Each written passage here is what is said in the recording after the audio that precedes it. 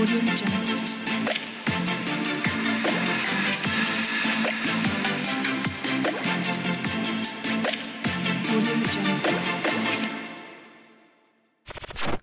everyone, and welcome to a brand new episode of Technovation. We've got a jam-packed episode for you with our usual news roundup, a fascinating explanation on algorithms, and some fun facts. So, without much further ado, let's get started. Researchers at the Massachusetts Institute of Technology are developing a diamond-based quantum sensor test to detect COVID. This new approach may offer faster, cheaper, and more accurate detection, according to a research report done by the university.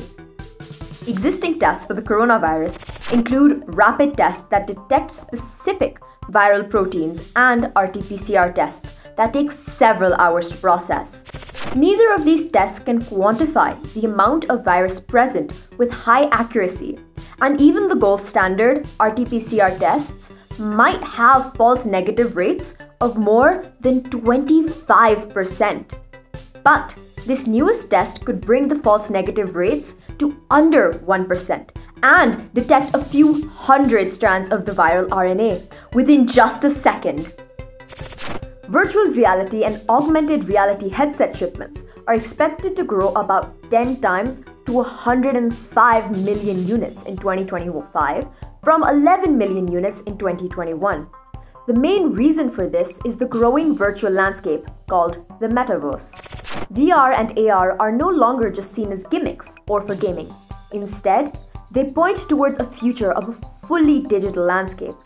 The United States of America and China are predicted to be the countries with the highest users of AR and VR headsets, as both have incredibly robust technological infrastructure for 5G. Are you excited about AR and VR? Let us know in the comment section below. Technology company LG Electronics is developing a key technology that will allow car owners to start their cars with facial recognition technology. This will enable users to start their vehicles as well as make adjustments to control the vehicles through facial expression and hand gestures. What's even more impressive is that it can detect if the driver is drowsy or has sudden illness by monitoring their eyelids and facial movements. This is quite a cool technology, and we hope to see it adopted in all cars. That's all the news we have for you. But don't you worry, we've got a fascinating explanation of algorithms coming right up. Hello Igraaspers. Welcome to the segment where we try to break down complex tech concepts and terminology for you. Today, we have an exciting segment because we are going to tell you what an algorithm is. Now, of course, algorithms are quite complicated, so I'm going to use the popular social media site Facebook to help me explain it. The Facebook algorithm, or rather any algorithm, is a tool which decides what posts you'll see when you refresh your newsfeed and the order in which those posts show up. In other words, the algorithm is the way Facebook decides what you see and when you see it. On Facebook, posts don't appear in chronological order. Rather, the algorithm analyzes every single post and gives it a score on the basis of its estimate of how interested you will be in it, and then shows them to you in the descending order of your perceived interest. So, how does it do all of this? Well, Facebook takes every post uploaded by the accounts the user follows since the last time they refreshed their newsfeed and scores these posts based on some predetermined parameters like when the post was uploaded, whether it was a video or a picture, etc. Then, it eliminates those posts the user is unlikely to be interested in based on their past behavior. Let's also take a quick look at roughly 4 parameters Facebook uses to score a given post. First is relationship. Is the post from an account that the user often engages with through tags, follows, comments, etc. Second is content type. What type of media is in the post? Is it a video or a photo or even a GIF maybe? And how often does the user engage with that specific content type? Third is popularity. How are people, and especially friends of the user in question who have already seen the post, reacting to it in terms of likes and dislikes. The final parameter is recency, with the most recently uploaded posts given a higher ranking. So, algorithms actually do quite a bit. So next time you open Facebook, Instagram, or even YouTube, you will better understand why you're seeing certain content. That's all the time I have for you. But don't worry, Technovation continues with some really cool facts about mobile phones coming right up. Today's fun facts are all about the gadget you might be using right now to watch this video. The mobile phone. Now, you got to keep up with me, okay? I'm just going to list out a bunch of facts and I want you to see how many of them you remember. Okay, let's start. Motorola released the world's first mobile phone, the Dynatac 8000X, in 1983. The first mobile phone call, however, took place 10 years before that on April 3, 1973, when Martin Cooper, a Motorola researcher, placed the call on a prototype device. Mobile phones, or now the more prevalent term, smartphones, are more powerful than the computers and technology used in the Apollo 11 moon landing, according to NASA.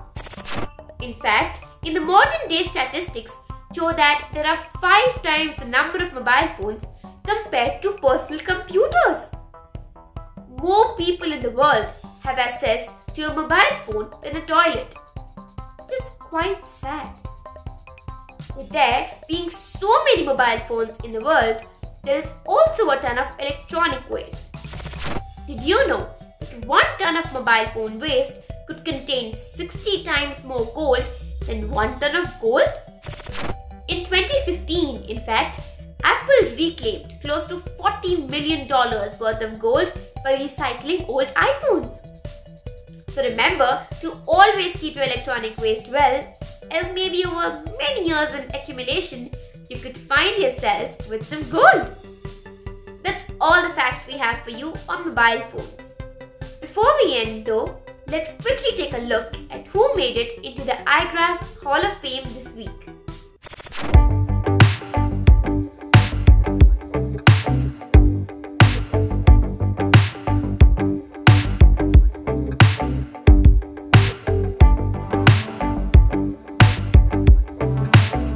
This week, we would like to congratulate Jinal Mehta from Delhi Public School, Noida, who has been inducted to the Igraasp Hall of Fame for coming first in our Technovation quiz. When asked about satellites, Jinal said satellites are like safety dogs. They keep a watch on us all the time and warn us of any danger.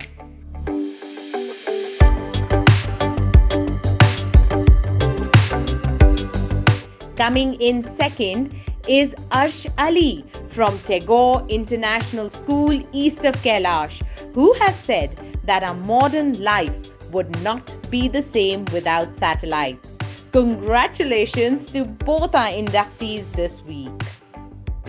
The Technovation quiz is a unique opportunity for you to flex those brain muscles and show us how brainy you are in matters of tech. All you need to do is click on the link in the description, put in your details and do the quiz.